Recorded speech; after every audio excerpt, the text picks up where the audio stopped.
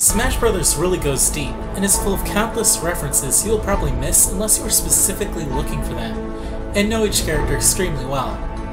In this Crazy Connections miniseries, I will cover all of the Smash Bros. Fighters' costumes so far. Please note, when I say secondary, I am referring to Brawl's order of costumes, if applicable. Their defaults are the Ocarina of Time and Twilight Princess designs of Zelda and Sheik.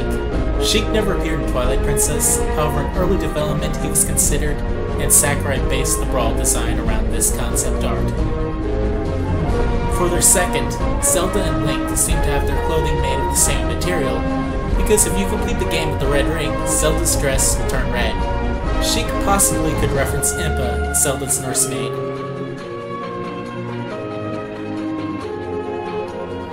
For their third color, Zelda's represents her appearance in A Link to the Past, and Sheik references Tetra, including a red scarf.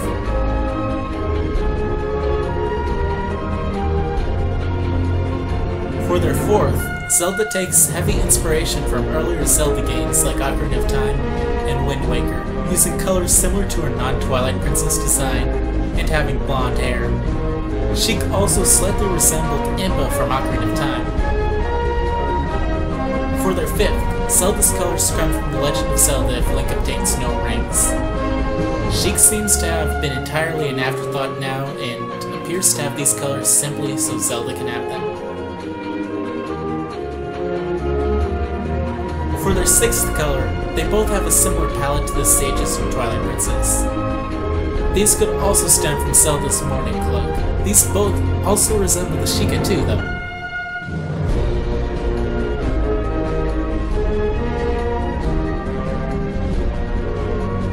In Melee, they had another color. Sheik had no obvious reference, but Zelda's was the dress she wears in The Legend of Zelda if Link has the blue ring.